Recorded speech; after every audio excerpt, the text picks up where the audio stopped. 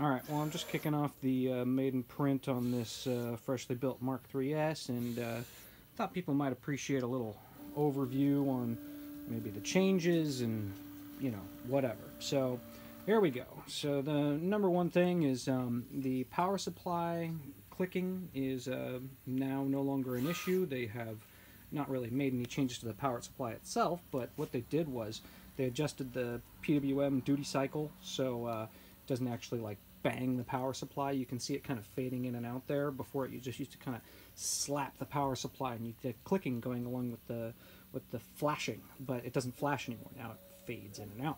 So that's just a matter of adjusting the PWM duty cycle. Software change there, but still pretty cool.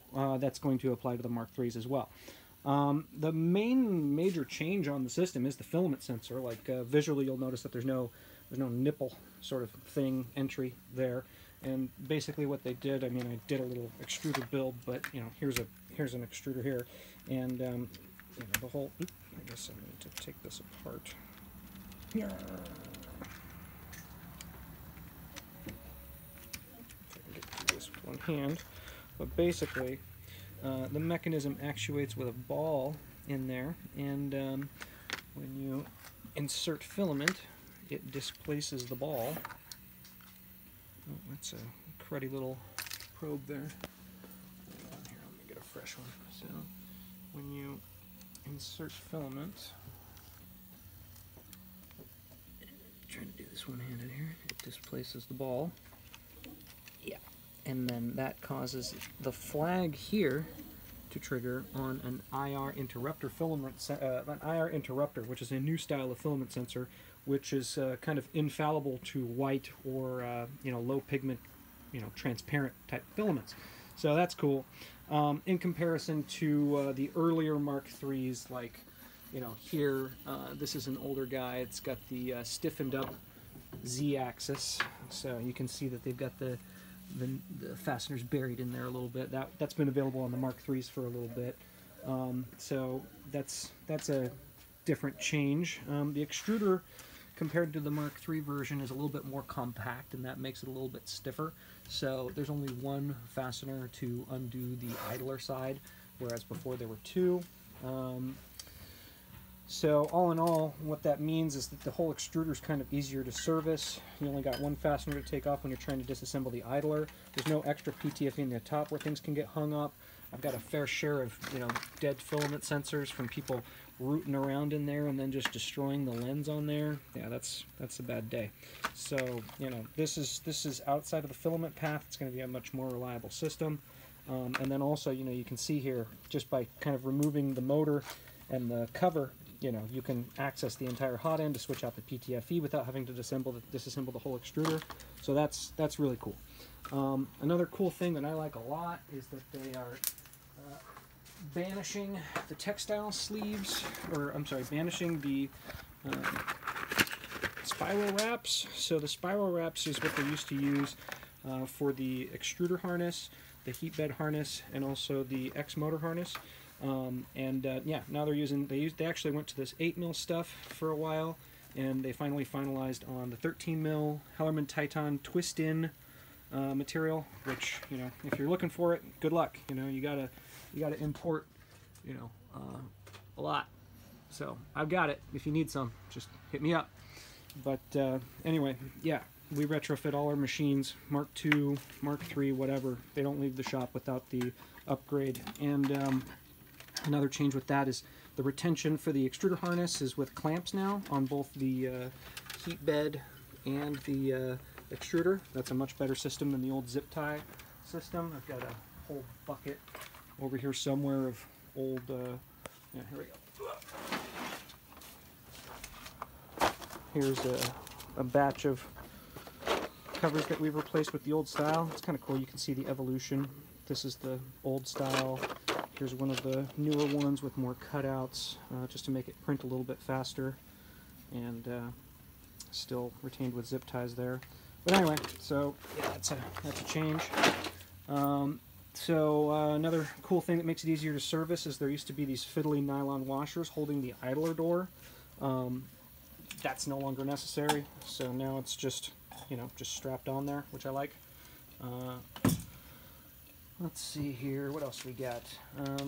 So, little visual change. All of the undercarriage bits are black now. So on an orange build, you used to have orange here, orange here, orange here, orange on the motor mount. So now all the undercarriage bits are black, which is kind of visually cool. I actually, on the orange ones, I was doing orange zip ties just to sort of keep everything in line, but don't need to do that anymore. What else do I got here? The print fan. So, you may notice the print fan literally just kicked on, and it runs quite a bit quieter, and they adjusted some stuff in the software which is going to be coming in the Mark III firmware update, but I think the main change is you'll notice the extruder fan. Actually, I can show you on the part that I have here a little bit easier. The print fan is now retained.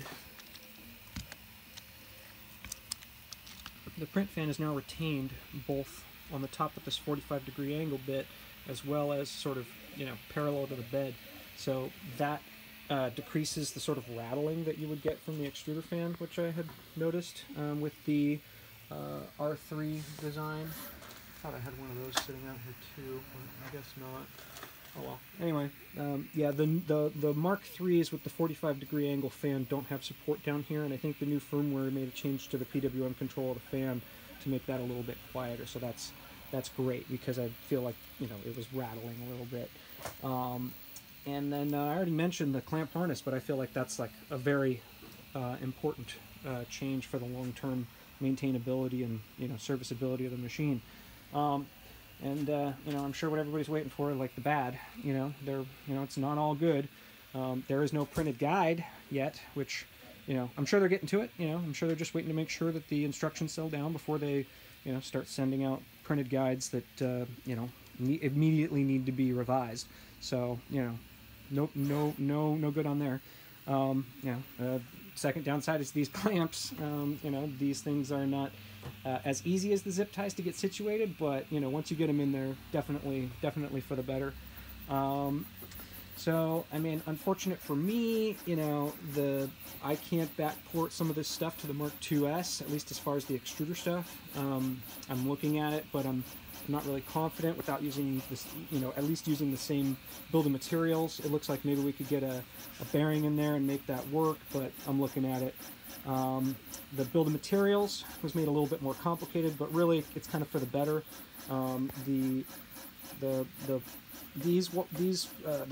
Noctua fan was previously retained with 18 mils, which was way too much thread.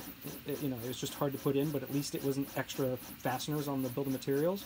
Now it's 14 mils, and then along with that, the front fan is retained with 20 millimeter bolts instead of 18s. So that adds 2 parts to the building materials, which was super clean before with a minimal amount of fasteners. So that's unfortunate. And the number one thing that's a bad situation is, and this is going to be super trivial for most people, is just that this part is not designed in SCAD, and I'm upset about that because I'm a huge fan of SCAD. Whatever, nobody cares. Really, nobody but probably me and Yosef himself probably care about that. So, this is a great design. I think all of the improvements are fantastic. There's really no compromise with the improvements. I would say that the previous filament sensor, especially with the architecture students that I work with, they work with white filament almost exclusively, and that was pretty much a kind of a decent pain point with the Mark III. So, I'm really happy to see this. I'm really looking forward to my upgrade parts. I was very surprised to see that I got some Mark III's, unexpectedly, and that was great. My customers are happy. I'm happy. And I'm looking forward to putting together quite a few of these things for customers who, want really the best 3D printer on the market. So, good work, Prusa Research. Keep up the good work. Keep it open source, and I'm looking forward to everything else that you guys are coming out with. Good times. Thanks for watching.